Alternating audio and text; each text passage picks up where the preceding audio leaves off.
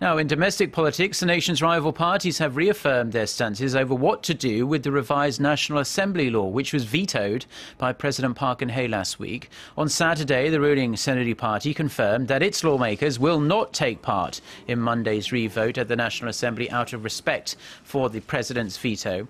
Since the ruling party has a parliamentary majority, its refusal to join the vote means the bill will almost certainly be automatically scrapped, as, under the Constitution, revotes on veto bills require the attendance of more than 2/3 of lawmakers.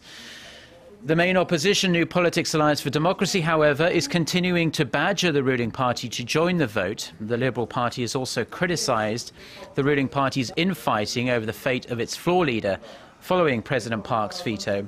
The controversial bill, which is aimed at allowing the Assembly to make requests to executive ordinances, was vetoed on the grounds that it threatens the constitutional principle of the division of power.